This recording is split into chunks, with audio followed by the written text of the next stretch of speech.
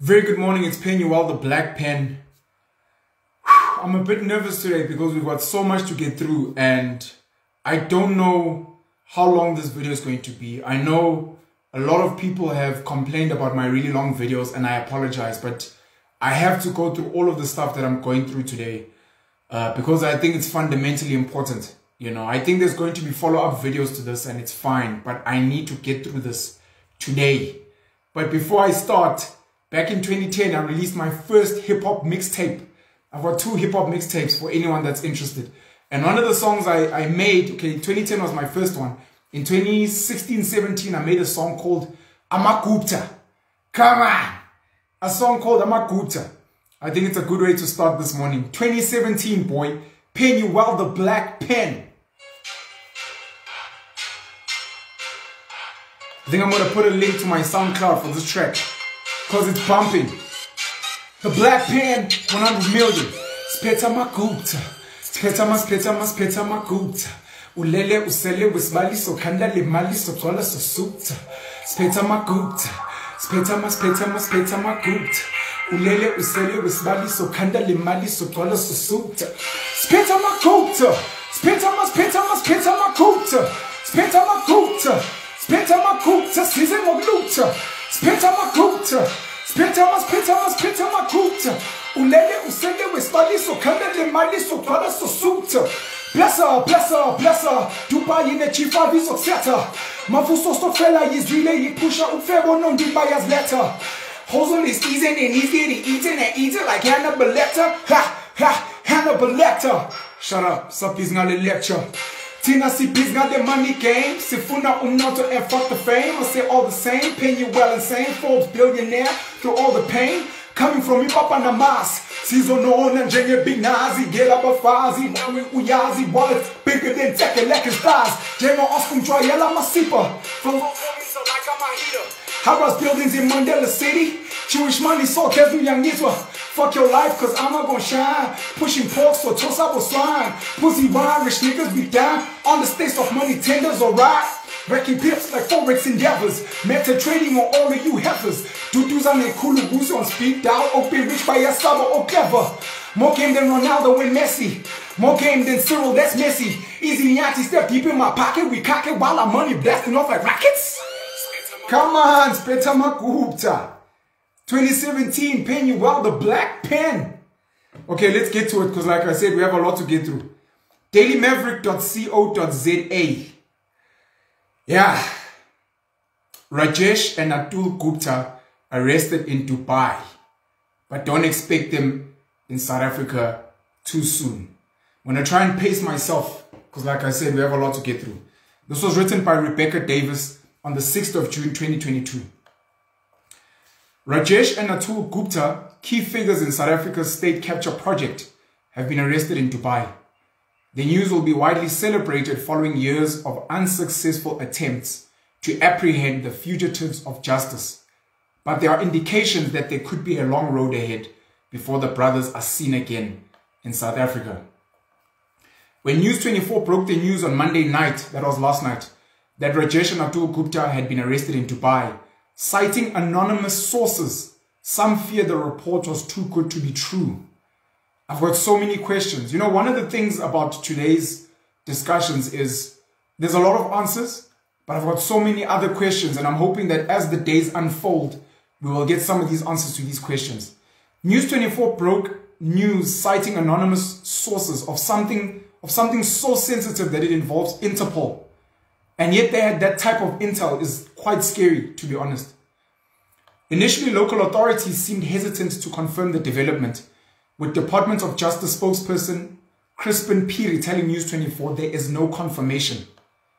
But an hour later, an official statement from the Department of Justice confirmed the report, albeit with a noticeable absence of additional detail.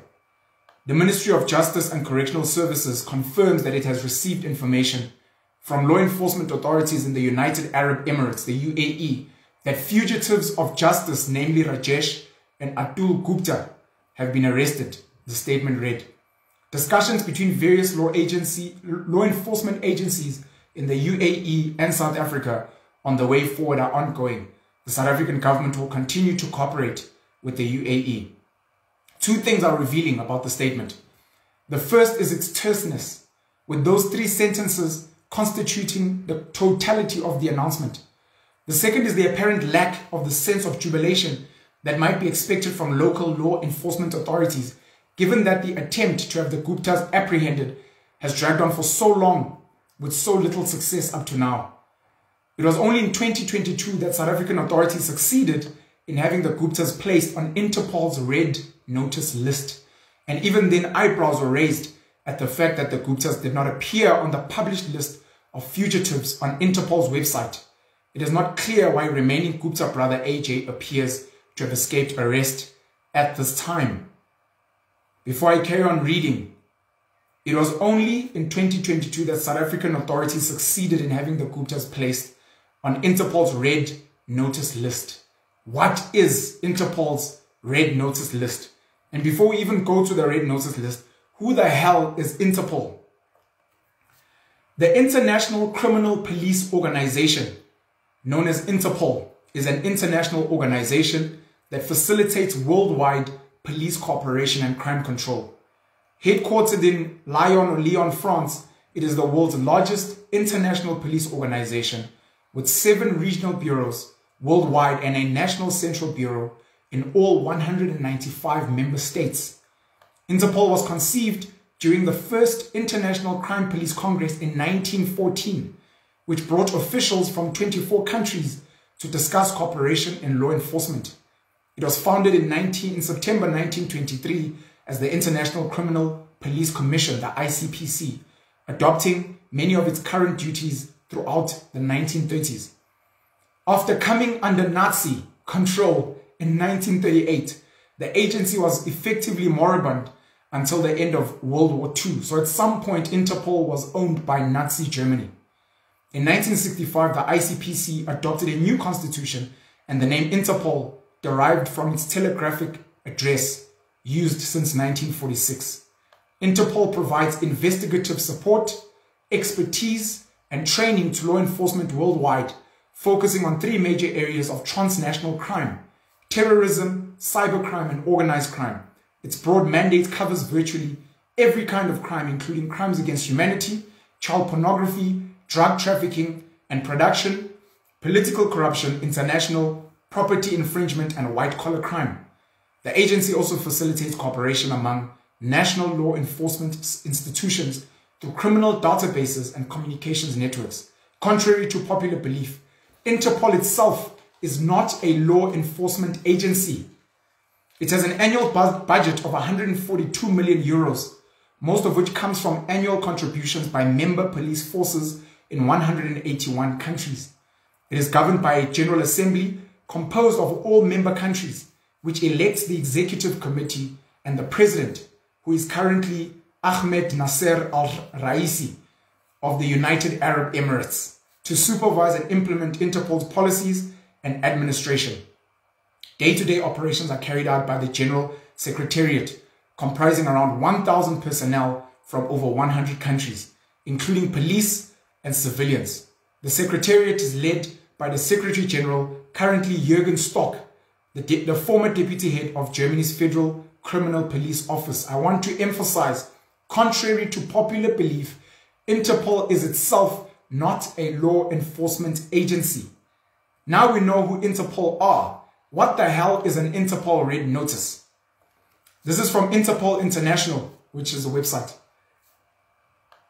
A red notice is a request to law enforcement worldwide to locate and provisionally arrest a person pending extradition, surrender, or similar legal action.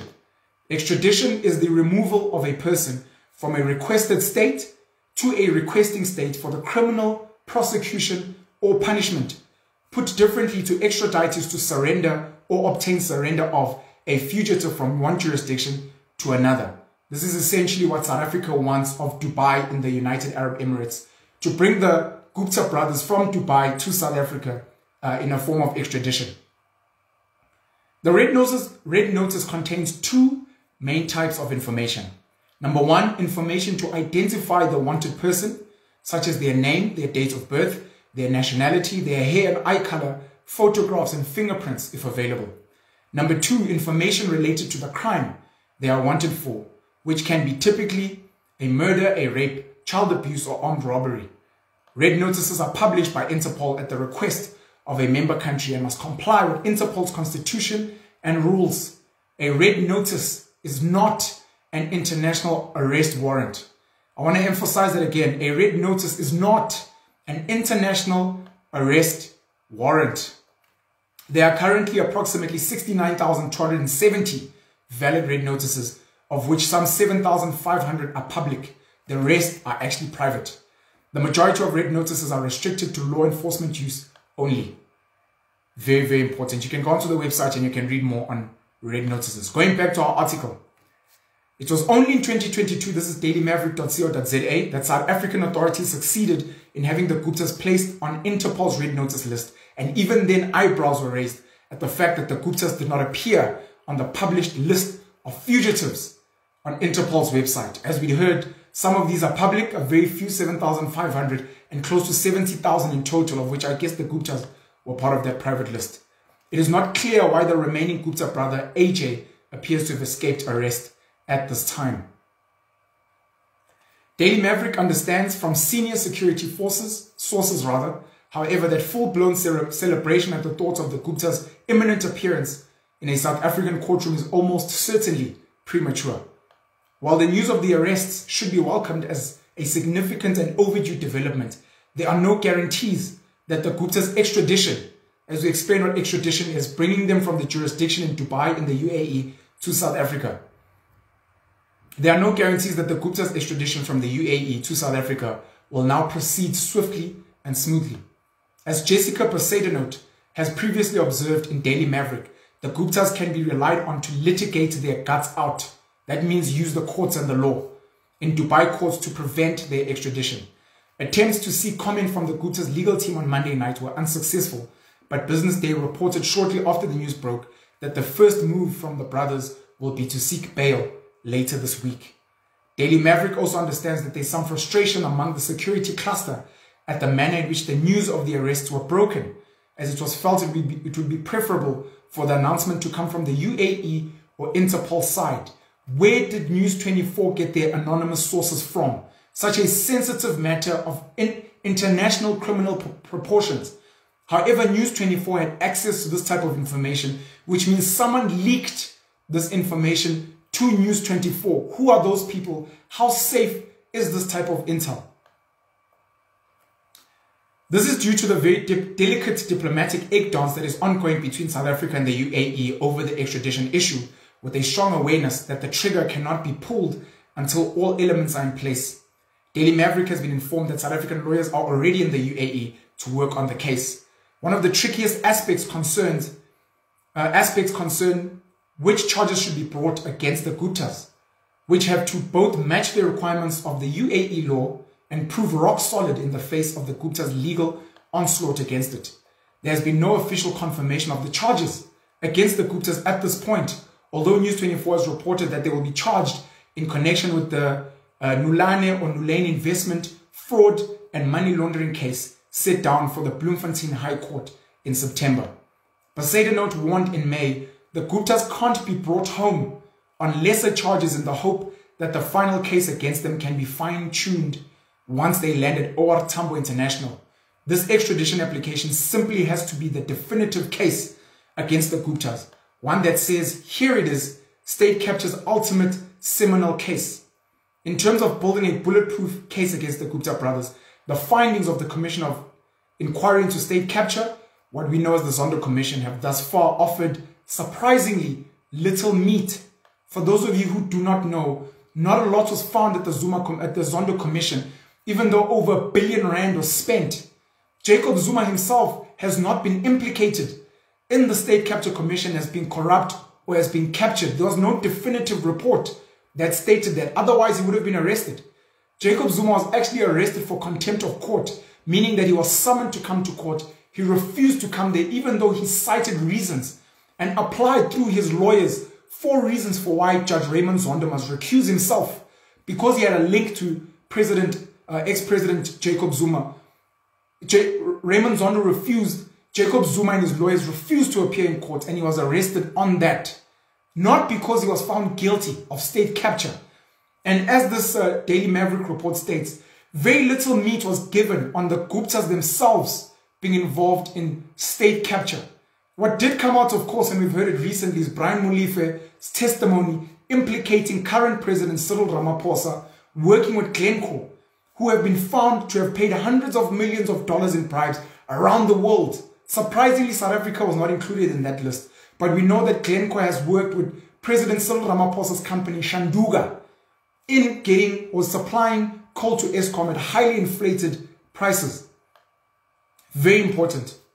The only member of the Gupta family recommended for potential prosecution by the NPA in the Zondo Commission reports to date has been Rajesh Tony Gupta, who has been earmarked twice. Firstly, for allegedly offering a bribe to former SAA CEO Vuyisile Kona, and secondly, for allegedly offering a bribe to former Deputy Finance Minister ABC Jonas, who claims that he was offered, I think, 600 million rand, which he refused. The DA Siviwe Garubi said on Monday night that the party looks forward to more information regarding the arrests and the process that will be followed after these arrests. Garube added it is of absolute importance that there is transparency on this matter.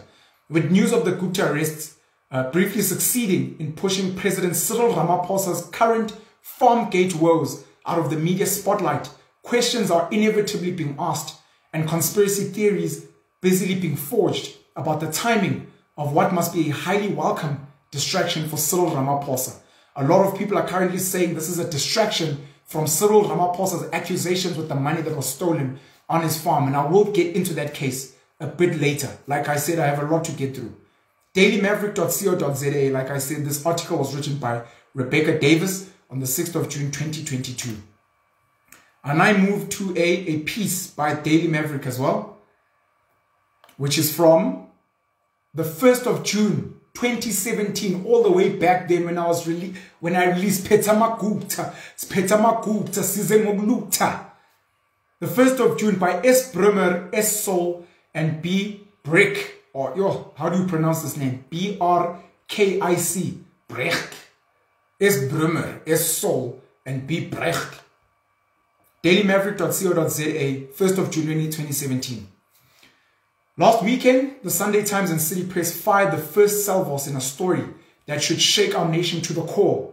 The format did not exaggerate when it referred to emails that proved the Guptas run South Africa, even if its judgment was based on limited facts, as we shall see by Stefans Brummer, Sam Sol, and Branko Brick, whatever. The two newspapers had access to a trove of about 650 emails sent between the Gupta brothers, their associates, and others. Today, Scorpio, the Daily Maverick's newly launched investigative unit, and Amabungani, the independent investigative non-profit, start publishing stories from a much wider trove, a few hundred gigabytes of information containing between 100,000 and 200,000 unique emails and a host of other documents. This we call the hashtag GuptaLeaks. Why did we not publish this before? Why did we let ourselves be scooped? The answer is in all we shall call a story of heroes and the misguided. The heroes are whistleblowers who may be risking their lives to expose the truth, and the others who assisted in the process. For now, for their safety, they shall remain unsung. The misguided are people whom we had trusted and let into the process, but who took a copy and without our knowledge caused a selection to be leaked to the two newspapers last week. Their motive was short-term political gain. They seem to have thought they could influence the ANC National Executive Committee, the NEC, to recall the president, which was Jacob Zuma at the time. They failed. Our approach was different based on journalistic values. We had the information for some time, but held back in the interests of in-depth inquiry and the safety of the whistleblowers. The first consideration was informed by the nature of the information. There was some low-hanging fruit, yes, many examples of which were in the sample that was leaked to the two newspapers. But much of the data is such that it requires a painstaking assembly of pieces of a very large puzzle, combining what is in the Gupta leaks with external information. The second consideration is journalism 101. One does not publish before taking all reasonable steps to secure sources who may be in harm's way. Full stop.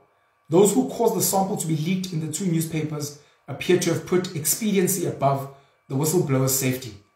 Our plan had been to research thoroughly for months if need be to get a sizable proportion of the really important stories ready before first publication. That way, should there be any attempt to stop us after first publication, we could have put it all out at once. That too is journalism 101. So why do we start publishing now? The horse has bolted. The whistleblower's safety no longer lies in delaying publication, but in us declaring the full extent of what is out there. Shutting up the whistleblowers will not plug the leak because we have all they had. Coming for us will not help either. It was our plan eventually to place the full Gupta leaks on a platform accessible to the wider media for further investigation. We have now brought that forward and placed the full Gupta leaks in the care of an offshore organization, which will load it to a secure platform from which will soon be accessible to many bona fide journalists, including the Sunday Times and City Press. We bear them no grudge as they do not know the context. This information is both too dangerous and too important to share. Too important not to share. Let the people know. This was in 2017. Daily Maverick, 1st of June 2022. The 10 revelations from the Gupta leaks that changed the course of South Africa. Jesus, 2017 and now summary, 10 revelations which came from the Gupta leaks, of which we read there that there were 100,000 to 200,000 emails. But when they started, they said that there was about 650 emails sent between the Gupta brothers, their associates, and others. Very juicy at the time, as I said earlier, very sad that over R1 billion later, all the lawyers that had made money, Judge Raymond Zondo, who is now the Chief Justice, surprisingly and conveniently, after the commission, who has now been made Chief Justice by Cyril Ramaphosa, even though he was not the recommended candidate by the JSC at the time, was catapulted to Chief Justice by Cyril Ramaphosa, who had the discretion, even though he was implicated. He was given the report. I think the report was given in 3 parts to Cyril Ramaphosa. Still, the Guptas weren't fundamentally caught out. You guys are guilty. Just 2 potential allegations to Tony Gupta. The other brothers, unfortunately, were not implicated. Very, very sad. And again, Jacob Zuma was not implicated in that same Zondo commission, even though the media and the propaganda would have you believe Zuma was guilty. Zuma was guilty. It's clear. It's not clear, unfortunately. The 10 revelations. Daily Maverick by staff reporter, 1st of June 2022. On the 1st of June 2017, so that was 5 years ago, 5-year anniversary, Daily Maverick's newly launched investigative unit, which I think was Scorpio per the article, and AmaGupta, the independent investigative non-profit, started publishing stories from a trove of emails and a host of other documents, several hundred gigabytes large. We called it the hashtag Gupta Leaks, and it changed the course of South Africa. I think that's a break. It took shamans, nothing to policy kanda.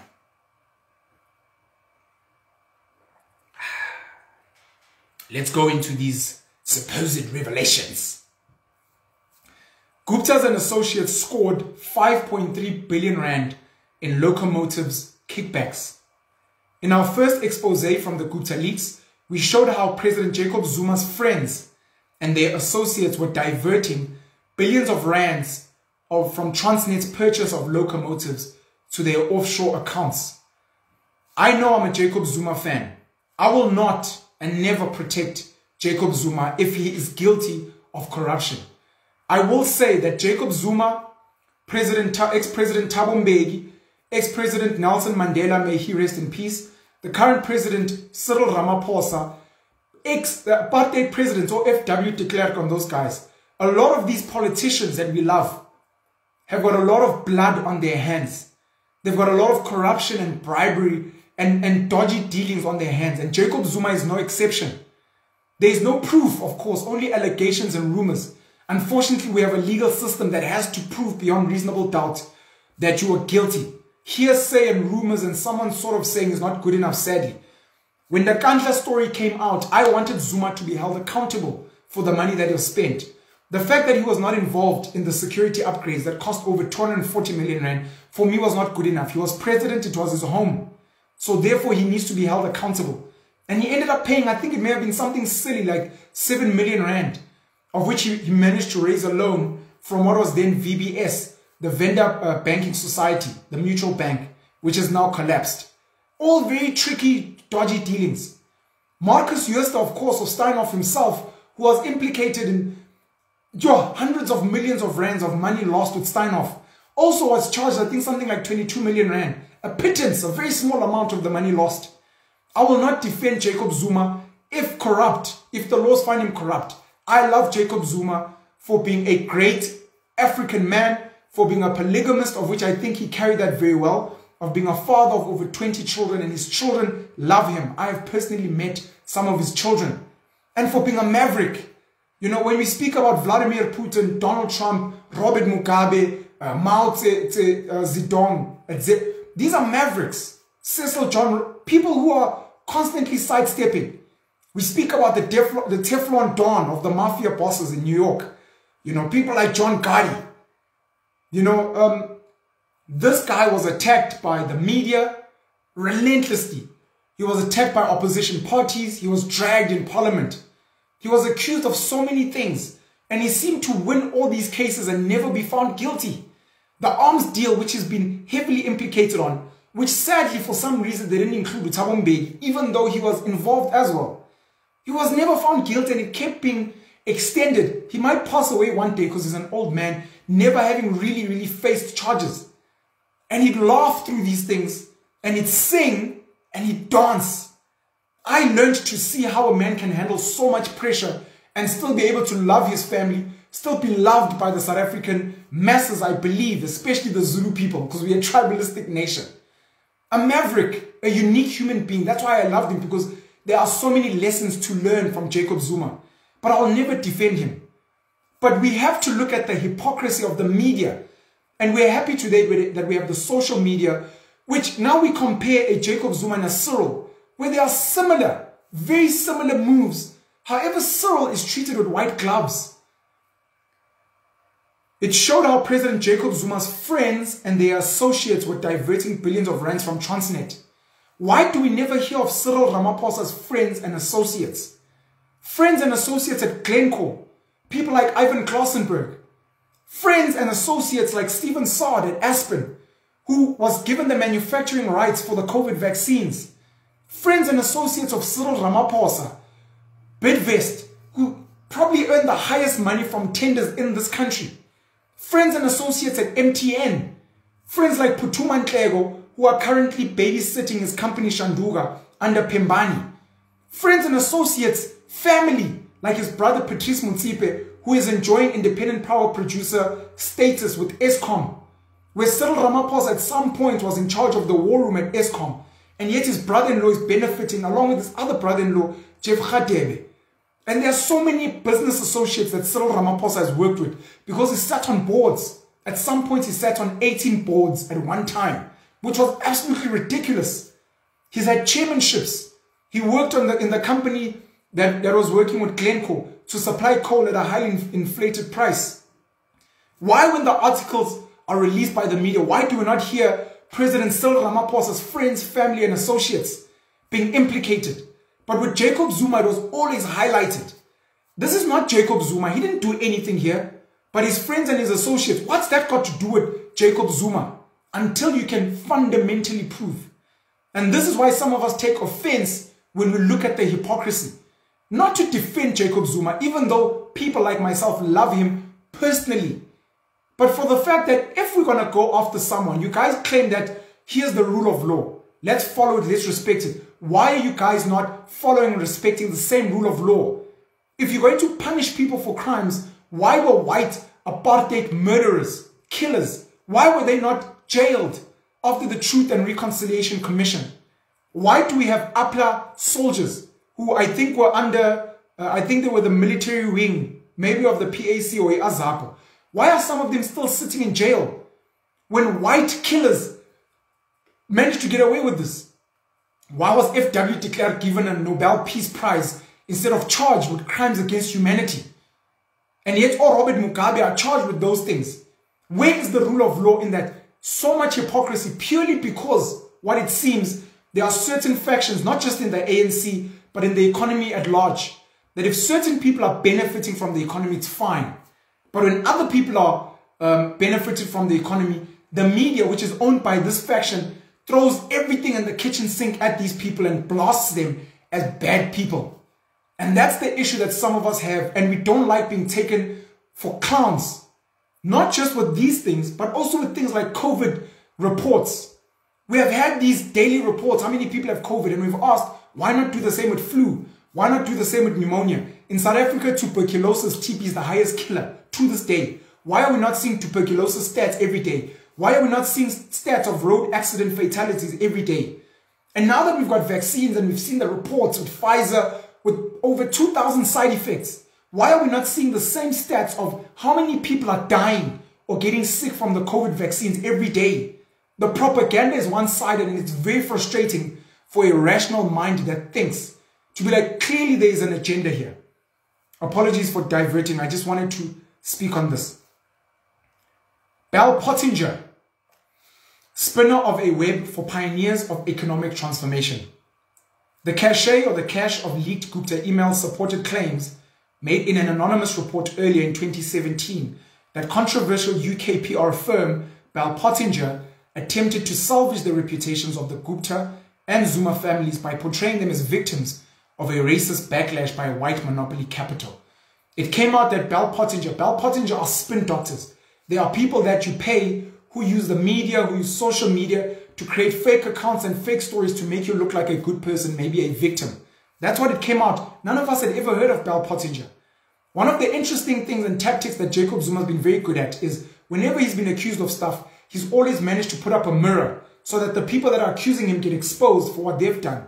When the Guptas were accused of funny dealings at Eskom, a mirror was brought up, and all of a sudden we heard of things called evergreen contracts. Contracts that had been signed under apartheid, which essentially never expire, at crazy, ridiculous prices, of which Glencore has become one of the beneficiaries of that. And all of a sudden we found out that the Guptas were only supplying a small amount of coal to Eskom, and even the way they supplied or got the deal was above board because it's something that's normally done in business. Similarly here with Bell Pottinger, Jacob Zuma in his various ways pointed a mirror, and we found out that someone like Johan Rupert, who is arguably the wealthiest South African, has also used Bell Pottinger for his many companies to do PR exercises, things that we would have never known had Zuma and the Guptas not been accused of using such tactics. Again, Bell Pottinger has never been able to confirm that Jacob Zuma hired them to use their services. All rumors and implications and whatever the case may be. The Guptas pushed Eskom for 1.68 billion rand prepayment. In this article, the Gupta leaks exposed the extent to which Matsela Koko, once tipped to become Eskom chief executive, appeared to have been captured by the Guptas. Unfortunately, Matsela has not been formally charged of anything, and I would like to invite him because we did have him on the virtual Nkuku. We were meant to do an interview with him, but there were issues with scheduling, and we ended up not being able to do in that interview. I really wanted him to break down how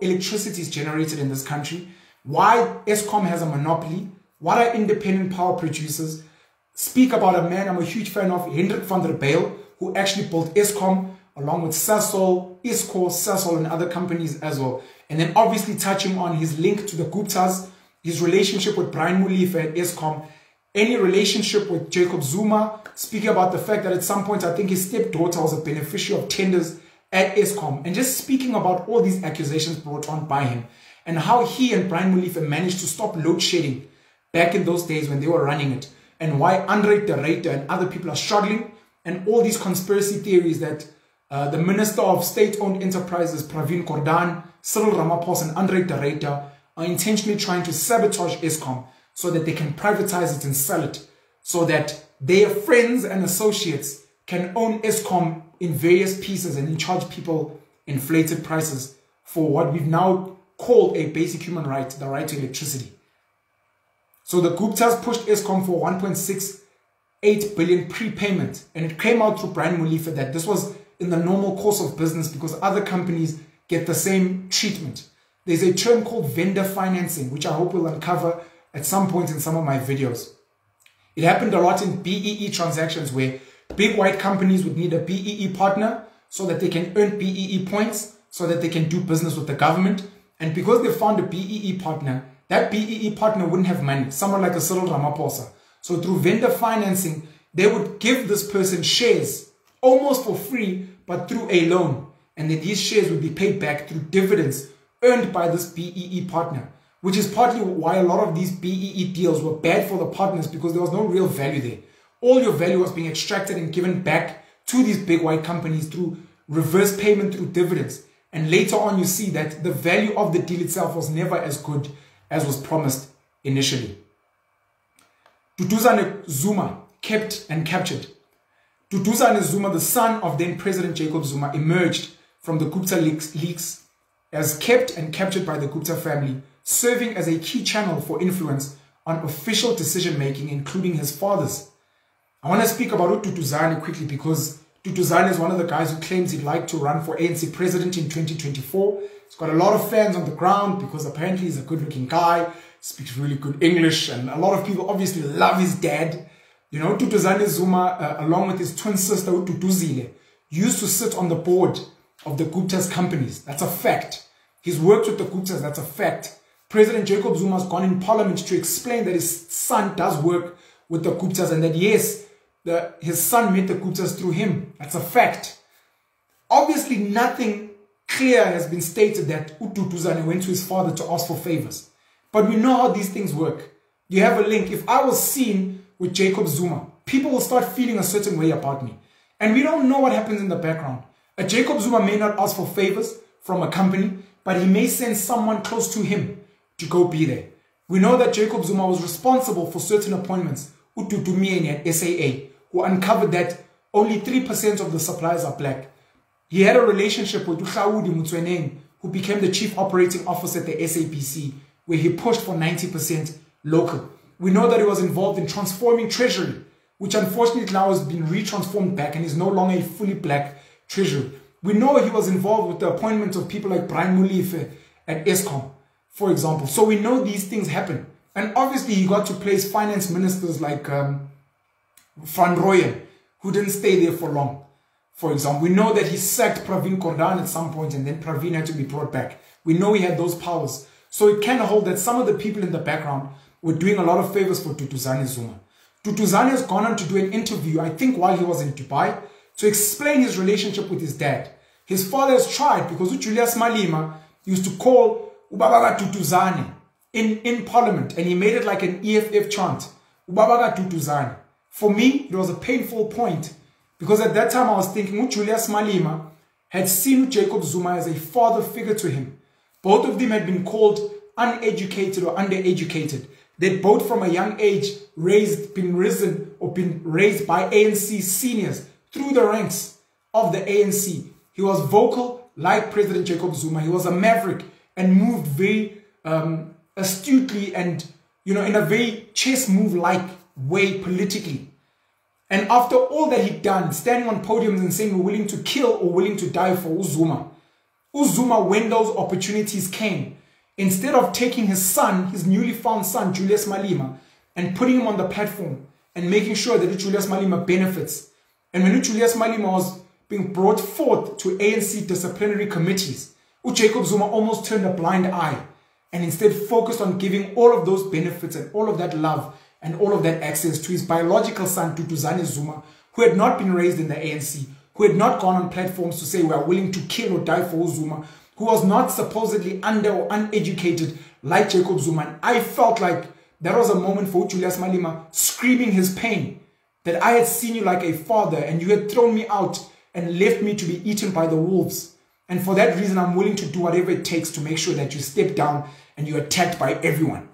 That's how I felt. It's just my view on the story that happened. Duduzane spoke in Dubai about his relationship. He's spoken, I think it may have been Newsroom Africa or ENCA, explaining that in particular because he was the son of Jacob Zuma, you know, everyone super analyze the work that they did, the licenses that they got. So where other processes and documents just went through, because he was Jacob Zuma's son, they got extra scrutiny. So they had to make sure that they had to comply 5 times over. Jacob Zuma explained in Parliament that I've got over 20 kids. And it can't be that one of my kids, Duduzane, is good at business. And he's proven that he's good at business. And he must get attacked. All my other kids are not good at business. And yet this one boy, purely because he is related to me, cannot do business. And he said that is very, very unfair. Later on, Duduzane and his father would make videos, you can find them on YouTube, where they were having conversations, father to son, speaking to each other. And you realize that because his father was such a big figure and constantly working out there for the South African population, for the South African government, for the ANC, etc., he was never really around to be a present father as we'd like to think. So there were a lot of questions Duduzane had for his dad. Duduzane and his sister, by the way, are half Mozambican, because their mom was actually a Mozambican national who passed away, I believe, from suicide. You know, we're not really sure about that story. You know, there have been a lot of allegations with Jacob Zuma's wives, etc., etc. But I just wanted to mention that part, that Duduzane and Duduzile are actually half Mozambican because of their mom. But I wanted to raise that with Duduzane and Jacob Zuma. Very young, charismatic guy, Duduzane. Struggles to speak isiZulu, unfortunately, in the same vein that the new king of the Zulus, Misuzulu, Gazwelithini, can't read isiZulu, as we've seen. You know, it's very sad, I think, that they represent Zulu people, and yet they cannot even speak the language of the people that they claim to represent. And who knows, they probably don't even follow the prescriptions of the Zulu culture. I know Duduzane, I believe, is married to a colored lady. Zulu had 2 children with a lady that he had not married. He quickly paid in Klaul and married her after being touted as the next Zulu king after his father and his mother had passed on. But those are stories for another day. Duduzane Zuma kept and captured. I can fully believe that the Guptas had captured Duduzane. He sat on their board. They were paying him. He did business with them. I can fully believe that in one way or another, Duduzane probably in the back was pulling some strings from his father's connections, etc. I know Duduzane at some point had helped with Didi Mabuza, and he said this on platforms. When Didi Mabuza was sick, he helped transport him to Russia, where he got medical assistance. And Didi Mabuza has gone to Russia a few times.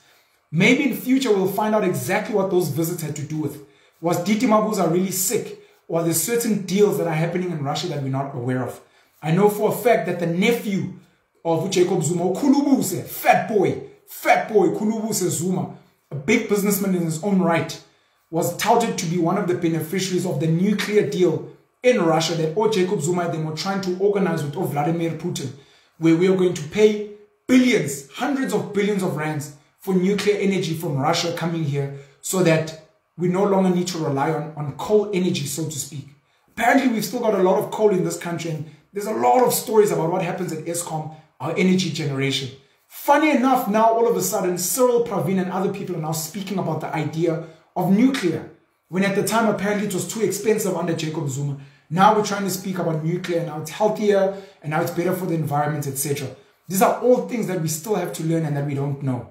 Like I said earlier, some of these stories bring up more questions than answers for a person like myself. Despite denials, Free State Dairy Farm was a huge cash spinner for Guptas. The Gupta leaks unraveled 4 years worth of denials by the Gupta spin machine over the family's involvement in the controversial dairy project at Vrede in the Free State. Dozens of emails, invoices, and other documents showed the family had significant control over the scheme and sucked some 84 million rand to a company they controlled in the United Arab Emirates, the UAE. I can tell you now that there are a lot of political people, black, who are involved in a lot of our government funding agencies, who have benefited from the PIC, from the NEF, from CIFA, and other government institutions to get certain money for farms, for businesses, etc. And we don't really know where those deals have gone. That's why we don't know in future if we'll ever fully get an unpacked report on what happened to black economic empowerment. Who fundamentally benefited? Where did they get the money from? Why did they get that money? What was their political connection? How did Cyril Ramaphosa raise money to build Shanduga? How did Patrice Motsepe raise money to build African Rainbow Minerals? You know, who were they related to? at that time? How did it work? Why did other people not get in? Who is Mzi Khumalo? Who is Saki Matozom? Who is Dr. Anna Mkhokong, for example? And a whole host of other people. Lazarus Zim, Tony Yengeni, obviously the Motsepe family, or Bridget and all those people. So the Guptas, of course, have been beneficiaries of some of this funding, which is earmarked for black people, of which Indians fall under there. The Chinese, sadly, at some point were included in there as well. So they became beneficiaries of a lot of the stuff. And according to this story, they had this farm. Not much happened in the farm. And a lot of the money that was funded to the farm was then rechanneled to other companies elsewhere. I think the farm at some point was running at a loss. And I think it's now been handed over to certain people there. I'm not really sure of that story. The Dubai laundromat. How millions milked from Free State government paid for Sun City wedding. The Gupta leaks reveal that the Free State provincial government largely picked up the tab for the event of the millennium, as it was described by a guest, KPMG Africa, then Chief Executive Moses Khosana. He was a guest, the KPMG African CEO. The 2013 Sun City nuptials of the Gupta's niece, Vega. The Gupta's niece had a very expensive wedding in Sun City. KPMG Africa's CEO was invited there. KPMG, of course, has been implicated in certain scandals around the Guptas and also around Steinhoff. I don't know if it's KPMG or Deloitte. A lot of these audit firms. And yet with the Gupta's bank accounts were closed. A person like Iqbal Survey of Segunjaro Investments, who's benefited a lot from the PIC, his accounts were being closed. A Marcus Joester, people like Ivan Glossenberg of Glencore, some of these other supposed white businesses have never had their bank accounts closed. And at some point there need to be investigations around who gets to pick which accounts gets closed when it's all corruption. Why do KPMG and Deloitte and all these other auditing firms get to carry on operating when they've been involved in turning a blind eye to corruption, not doing full audit work? As we hear now, the Guptas had invited a CEO to a wedding of a niece. Who else was at that wedding? What are their links to business, to banking, to auditing, etc.? Where are those people today? How Eskom was captured. In 2015, as Brian Mulifa and his key lieutenant Anuj Singh moved across to Eskom, I think there used to be a Transnet, the Guptas turned their attention to the power utilities' 40 billion rand primary energy budget. The feast was about to begin. I don't think this article goes into it. I don't like the fact that they're highlighting the 40 billion rand primary energy budget, because that was Eskom's total budget. We need to find out how much of that budget the Guptas were actually getting. And then of the rest of that budget, who are the beneficiaries? I've got a document that I received of a list of the biggest beneficiaries of Eskom. I think over the last year or the last 5 years. I don't know where I'll publish it, but I think you can find it on the internet. I'd love to see a breakdown of the biggest beneficiaries of all government tenders, of which I'm sure companies like Bidvest sit at the top. Obviously, companies like Aspen sit at the top, because Aspen currently not only supplies COVID vaccines, they also supply ARVs as well, antiretrovirals. Software giant SAP paid Gupta front 100 million rand kickbacks for state business. To clinch Transnet business software giant SAP agreed to pay 10% sales commission to a company controlled by the Guptas. The evidence suggests the company, a little-known outpost of the Gupta empire, was deliberately interposed to obscure Gupta involvement and to launder the proceeds to them. I'm not going to speak much about that, but I will speak about a term called substance over form, which I learned in commercial law at university level. Substance over form says it doesn't matter what you label this thing. It doesn't matter what it's titled under. We need to see what is the real substance of this thing. Cyril Ramaphosa being placed as a chairman or a CEO of a Glencore listed company. He gets paid a salary, or he gets paid director fees. He gets paid commission for maybe bringing business. It's all above board. There's full disclosure. It's in the annual financial statements. It's there. It's legal. The auditing firms can tick. For example, this is just an example. It's not a real story. A Jacob Zuma, for example, gets friends of his certain businesses at Eskom, and those friends pay him a bribe, of course, of lots of money. When you look at that money, it's equal to the money Cyril was getting in form of director fees, in form of commission, etc. The form of Cyril's thing is legal. It's above board. The form of Jacob Zuma getting bribes is illegal and it's wrong. This is just a hypothetical example I'm giving you.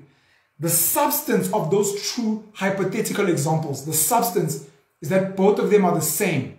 You've got two politically connected people helping certain companies gain access to certain work, and they are fundamentally getting money for that work. I only want to say this because SAP agreed to pay 10% sales commission to a company. That is, the form is legal, it's fine. This was commission, it's there, it's on paper. We pay commission, you bring work. But the substance may be a bribe. It may be a bribe, which is what is alleged here, that it was 100 million rand in kickbacks, in bribes. The question for me and for some of you out there needs to be, all these other big companies out there, how much sales commission do they pay? Referral commission. And how much of that, forget the form and what it's written there, how much of that is actually a bribe? That's why we look at people like Tito Mboweni being an advisor to Goldman Sachs, sitting on the board of Discovery, sitting on the board of certain property companies. It's above board. It's legal, of course. But the substance of that is how much government business are these companies now going to get because Tito sits on the board? How much red tape are they going to get around? How much leeway are they going to get that they wouldn't get if they didn't have a politically connected person sitting there? That's why we need to unpack all these BEE deals and saying, if you're putting a politically connected person on the board of a company, what exactly are you hoping to get from that person? It can't just be expertise because this person is just a politician. They're coming to sit on their board. They're not chartered accountants. They're not legal minds. They're not actuarial scientists. They're not salespeople. They don't know how to run operations and build business systems. So why exactly do you have that person there? Clearly, it's so that they can lubricate certain political deals, and where you get blocked somewhere, they speak to their mates, and their mates make sure that things smoothly pass through. On paper, it's all legal, but the substance is that this is clearly the fees that they're getting are a bribe to make sure that they get certain political government work and they get the easing of red tape. How the Guptas screwed Penuel. The Gupta leaks showed that the Guptas tried to sell Penuel's intellectual property to India while watering the state arms company's stake down to half. Acting as middlemen, they took the biggest stake for themselves and cut in a powerful Indian tycoon close to Prime Minister Narendra Modi for his influence. Penuel is a weapons manufacturing company in this country, and essentially we have almost lost Penuel. South Africa is currently fragile because we actually don't know how to manufacture weapons anymore. A very interesting gentleman that I hope one day we will speak about is a guy called Ivor Ichikovits. Ivor Ichikovits, I think, was a big ANC gent, comes from a politically connected family. He owns a company called Paramount. And Paramount is a big weapons manufacturing company in the world. Please go on the internet. Please look up Paramount. You will learn that there are people in this country you don't know about. Ivor Ichikovits has got a good relationship with the billionaire Robert Gumede from Mpumalanga and Mbombela. And at some point they owned the Lions rugby franchise in Johannesburg.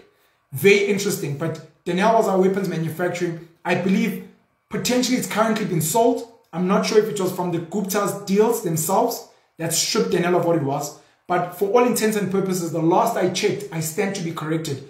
I think certain companies in the Middle East have bought up Penuel or parts of Penuel. And even though it's a South African company, it is now owned by people that are foreigners. Manufacturing weapons for South Africa. This was a state-owned enterprise. Very tragic story. Did Gigaba and officials grease Gupta gears? The Gupta leaks revealed new evidence that immigration officials may have been captured by the Guptas, including two who were specially positioned in India by Malusi Gigaba's office when he was Home Affairs Minister. Emails showed how senior Gupta employee Ashu Chawla repeatedly asked these two and other officials to fast-track visas to benefit Gupta businesses as they moved dozens of employees, associates and family members between South Africa, India and Dubai.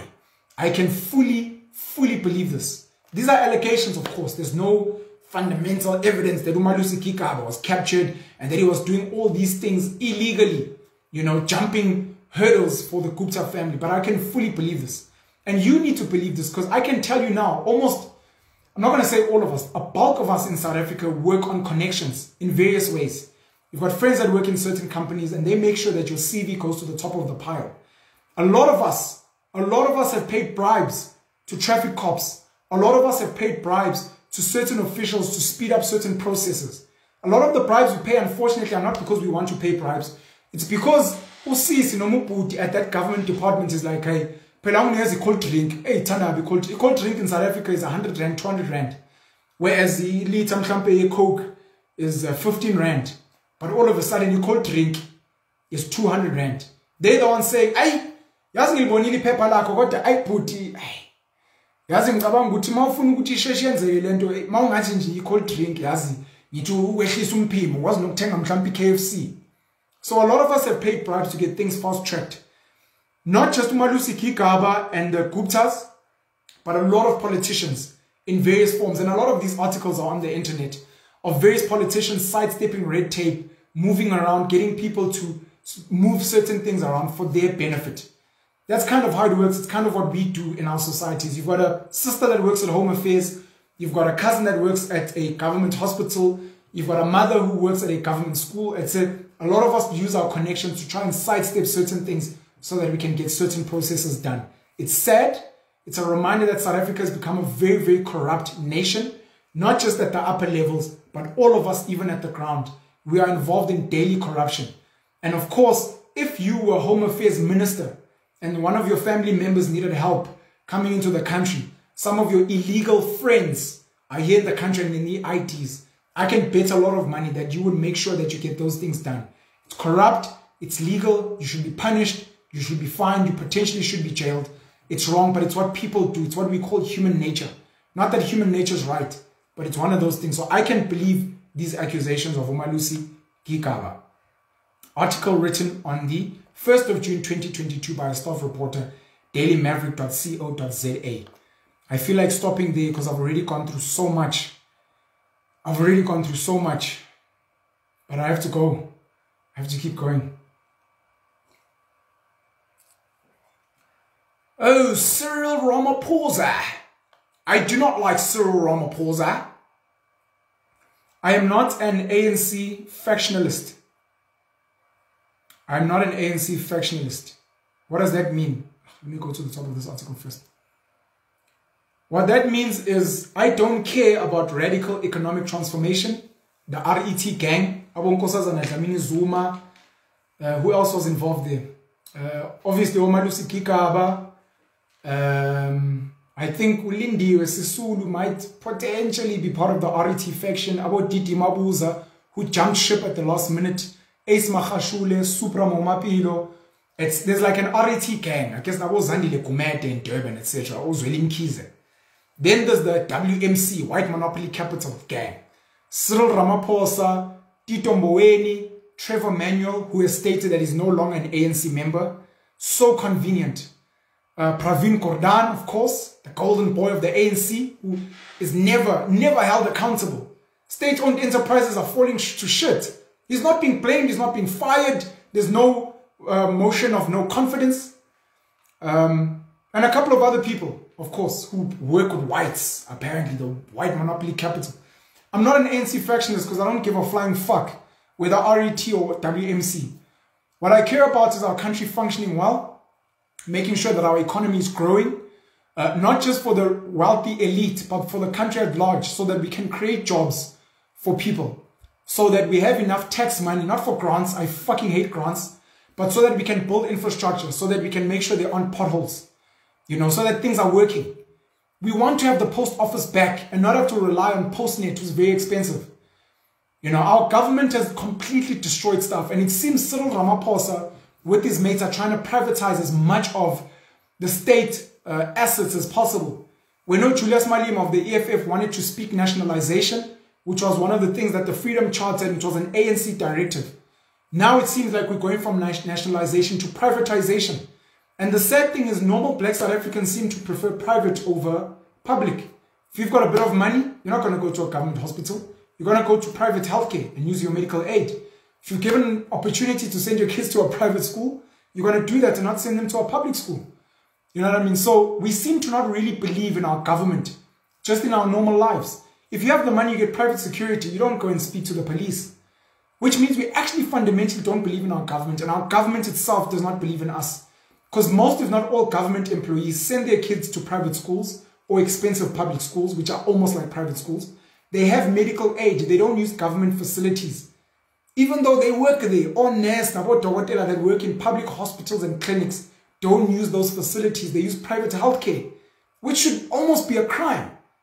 A lot of your politicians who stand for black, Amandla, Abamnyama, your Julius Malimas even got EFF and those guys. A lot of these guys live in white suburbs that are run by the DA, the Democratic Alliance. They send their kids to white schools, so they fundamentally do not believe in their own people. It's absolutely shocking and tragic, and there should be a law. There should be a law that forces government employees to use government facilities. There should be a law. It just does not make sense. I don't care about factions. I like Jacob Zuma as a gent. Leka Pantsula, I spoke about it. I don't like Cyril because he's cold. He's boring. I don't like the way he speaks. During the lockdown, he was dictating to us on the screen, and he never took questions. Even from journalists, never mind from the public. He never took questions.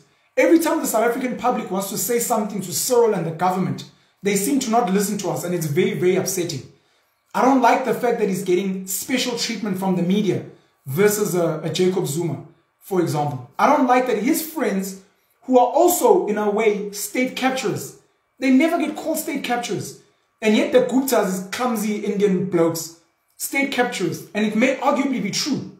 But what about these new state capturers? Who funded Cyril Ramaphosa? Why can we not see his bank statements? Absolutely, absolutely ridiculous and very upsetting. Not just Cyril, but the judiciary, which seems to be captured, our mainstream media, which seems to be captured, a lot of big business who seem to keep quiet when Cyril and Praveen and all these other politicians are up to shit. And even when Cyril and his band of merry politicians are fucking the country up, who do they blame? Jacob Zuma and 9 wasted years. Jacob Zuma and White, 9 wasted years. Yeah, but Cyril was deputy president. No, it's Jacob Zuma. Yeah, but look at what Cyril... No, it's Jacob Zuma. No, it's Jacob Zuma. It's very lazy thinking. And for the zombie public, obviously they just fucking eat up whatever the media is saying, and they believe whatever rubbish without really questioning independently. dailymaverick.co.za, the title of the article is Mishandling of the Ramaphosa Farm Forex Theft Reflected in State Accountability Documents. I'm raising this because it's an important conversation to have, and because some people are saying that this Gupta arrest is trying to distract us from what happened with Cyril Ramaphosa. I'm not going to read the whole article. I want to read it at the bottom, where it speaks about what to know about the Ramaphosa Farm Forex Theft. And the story of Ramaphosa, for me, has raised more questions than answers. Lot of questions. Former spy boss Arthur Fraser laid a criminal complaint against the president for holding and being robbed of almost $4 million in cash. Ramaphosa confirmed the robbery at his Limpopo farm, I believe it's called Palapala. The Hawks have taken over the investigation of the multi-million-dollar burglary. Ramaphosa volunteered to explain the allegations before the ANC's Integrity Commission. Stephen Guptas explains why this is Ramaphosa's worst public image crisis since he returned to formal politics. Other questions remain. The South African Reserve Bank, the SARB, the SARB, is on public record saying it does not comment on any investigations. And the South African Revenue Services, SARS, is well known to maintain taxpayer confidentiality. So it's unclear whether Ramaphosa or his farming business is registered to handle foreign currency that so-called offshore buyers and hunters deal with. And it's unclear if the stolen US dollars had been stored in the sofa cushions for longer than the 30-day exchange window. If yes, penalties by the SARB could follow. When Ramaphosa paid SARS dues like value-added tax on the proceeds of the animal sales on his farm, whether Ramaphosa paid SARS dues like value-added tax on the proceeds of the animal sales on his farm also remains unclear. It was a given that Fraser's criminal charges would offset an ANC factional political push to scupper Ramaphosa's second-term presidential bid at the ANC December elective conference, but it's also become enmeshed in statecraft and governance. Due to the possible investigation, the presidency will not be in a position to engage on further details of the matters, the presidency's statement said on Saturday. On Sunday, Ramaphosa, the ANC president, told the Limpopo ANC elective conference the stolen money was far less than reported. Reiterating his innocence on Fraser's claims in a feint invoking taxpayers' money, Ramaphosa said, "I have never stolen money from taxpayers. My integrity as a leader will never allow me to do so." No one said Ramaphosa did. It's about Forex, being in the cattle and game farming business, tax, and why the president doesn't seem to know about safes or seemingly how to use his own strong room. "I'm a farmer. I'm in the cattle business. I'm in the game farming business," Ramaphosa told the ANC conference delegates on Sunday. "And through that business that has been declared in parliament and all over, I buy and sell animals. This was a clear business transaction of selling animals. Except no declarations have been filed in parliament since 2018. That's when Ramaphosa resigned, as he must according to section 87 of the Constitution, following his election as president in February 2018. Declarations as president would be kept in the union buildings. Except no declarations have been filed since 2018. The available parliamentary declarations from 2014, when Ramaphosa became deputy president and put his wealth in blind trusts, show plenty of property owned, but not Phala Phala Wildlife Estate, started in 2011. It may well be in the confidential section of the members' interest register, although strictly speaking, only details like the address and size may be shielded. What is declared in the Chibase Trust that houses the Shanduga interests and 100 shares in each of Ntabanyoni Feedlot and Ntabanyoni Estates listed as cattle and game farms. Between 2014 and 2017, Ramaphosa's last parliamentary declaration, the value of the estate went from 50 million rand to 120 million rand, according to declarations. The February 2020 presidential farm Forex theft has raised lots of questions and compromised statutory accountability documents such as annual reports central to parliamentarians' oversight. It is messy, and to no small extent it's because of presidential fudginess. It's unlikely the criticism will go away. The opposition is set to seize the opportunities on Thursday when the two-day parliamentary session on the presidency budget vote kicks off. What Ramaphosa does in his Friday reply will be crucial for his presidency of both party and the state. That's from the Daily Maverick. The article was written by Marianne Merton on the 7th of June 2022. Oh boy, I wanted to read from this Reserve Bank, resbank.co.za.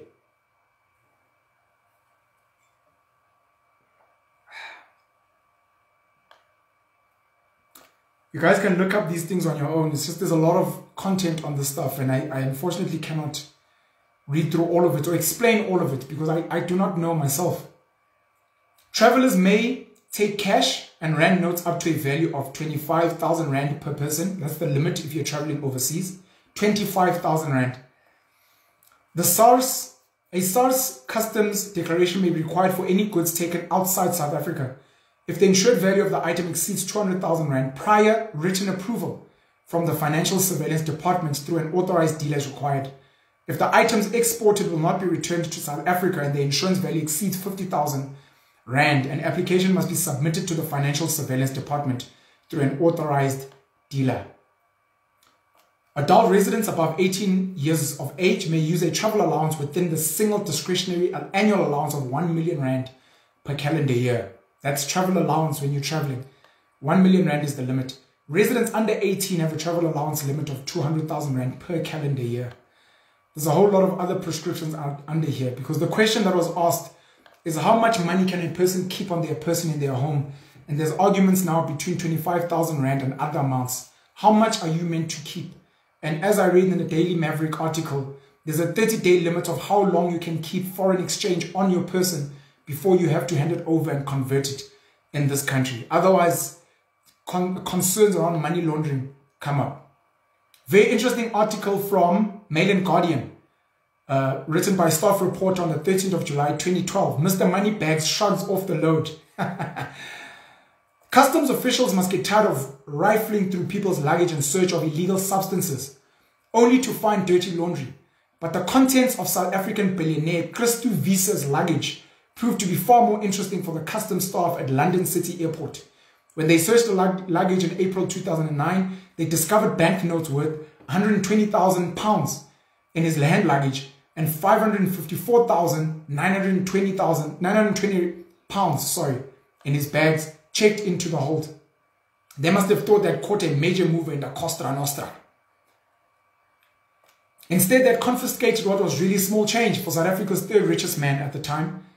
But it has taken 3.5 years and many dinner table discussions about why anyone honest would want to cart around so much money in his luggage for Visa to win his case on appeal at the High Court in London and have his cash returned. He got his money back. I was confident that I would win because I'd done nothing wrong and was carrying the cash according to the rules, Visa said. But I was always aware of the often unsaid insinuations. Although he said it's over now, the lingering doubt over his integrity and the time spent on ridding his reputation of money laundering accusations had to have taken their toll on him, but not on his business deals, he said. The accusations were always out there, but I got the sense that it never impacted on my ability to conclude transactions or deal with the banks. During that period, I did some substantial transactions. Oh boy. Visa's explanation was that he had decided to invest the proceeds earned from diamond deals done in Belgium that had been sitting in a strongbox at the London branch of Swiss bank UBS for about 20 years. I'd never gotten around to investing it before. It had never exercised my mind. I had decided to deploy the funds and earn some returns on it and was taking it to my bank in Luxembourg. If I'd gone through the normal channels and opened a bank account in the UK, I would have had to make various declarations on transactions that were done many years ago. It was the easiest route and completely legal. I'm going to leave that article there and for you guys to have your own questions. Kumnandi mzansi. Substance over form. Some people get special treatment and some don't. Last I checked, Tutuzane Zuma can't open a bank account in South Africa. Last I checked. EWN.co.za, Eyewitness News. The headline, EFF Namibia calls on Gangob to disclose interactions with Ramaphosa. The article was written by Nkosikona Duma and Babalo Ndenze about 15 hours ago.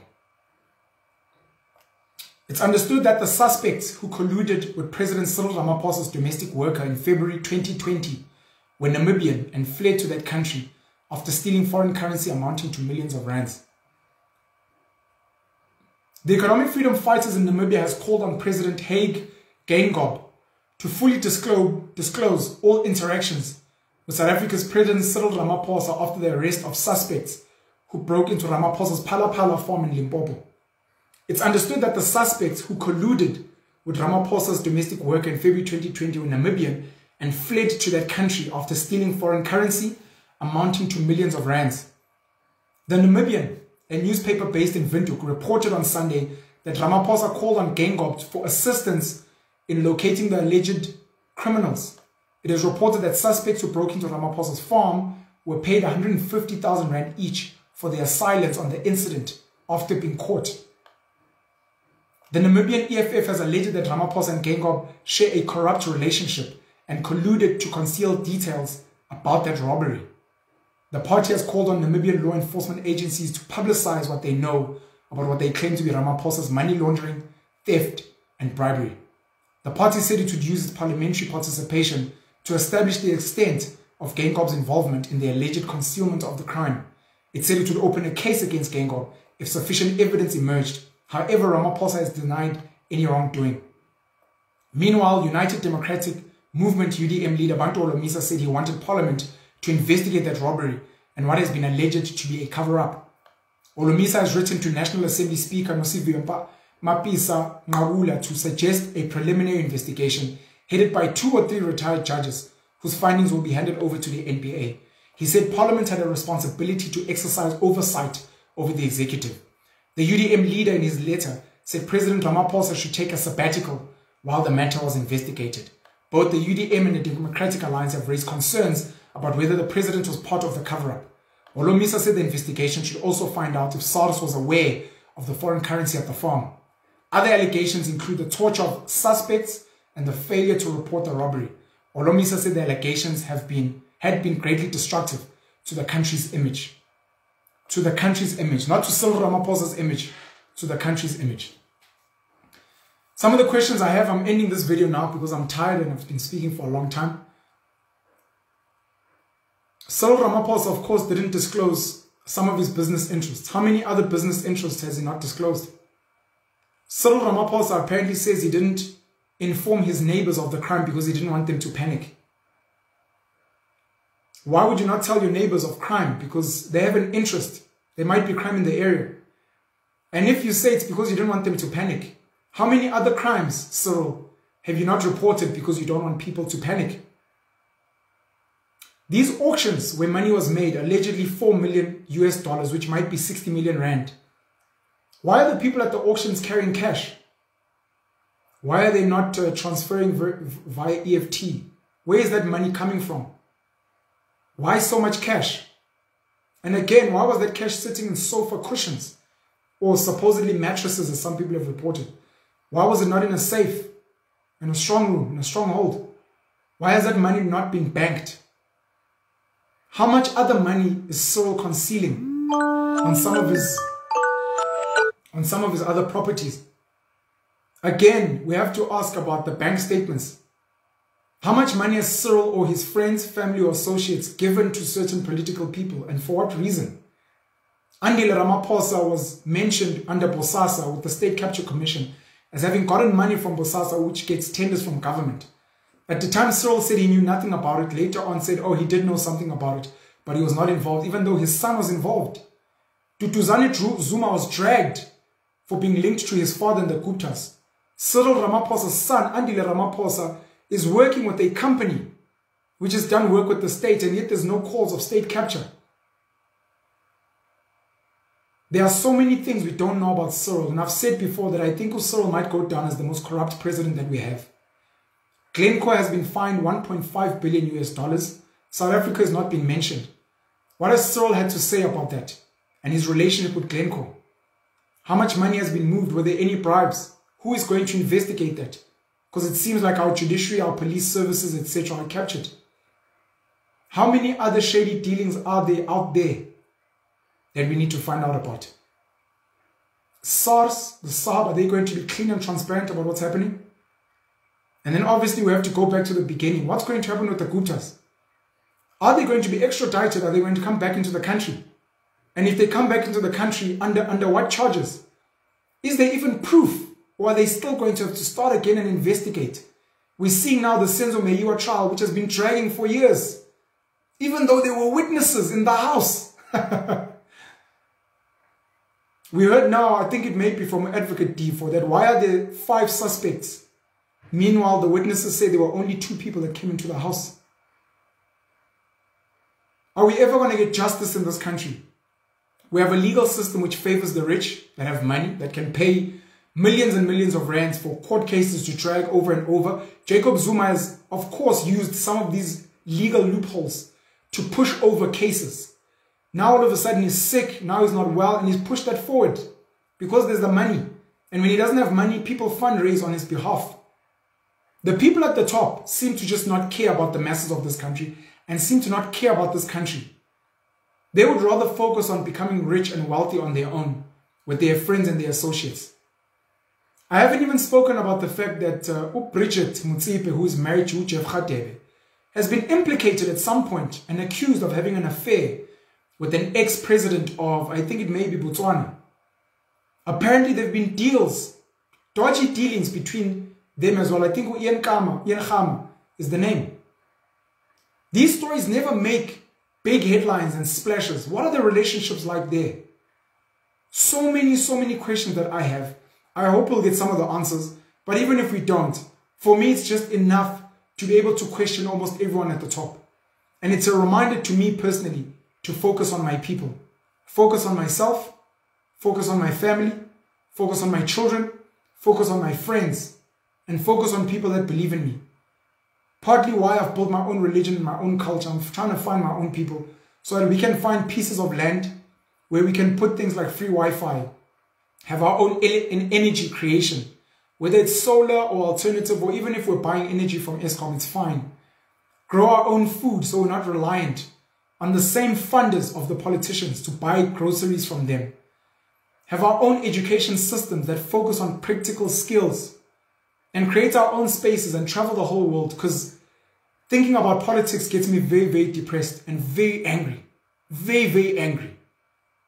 I hope you guys will have a great day. Thank you for sitting through this, those of you that did. Please share this video. Please post your comments and your questions so that I also have certain information and comments and questions that I can work on in my research. And let's engage and educate each other, especially in insulating and isolating ourselves away from politicians who are corrupt, along with their funders who are also clearly corrupt, who we buy from. We buy from these businesses. These people that are constantly funding your politicians to be corrupt, we buy from those businesses, unfortunately. So we are just as complicit in the bullshit that we find ourselves in this country. And at some point, it needs to stop. We need to constantly follow the money, and we need to find ways to begin bleeding the beast. If there are ways for us to not pay tax, so our politicians aren't eating money with their business associates and tenderpreneurs, we need to find intelligent ways to do that. I love you guys very much. Penuel the Black Pen. Have a great day. Cheers.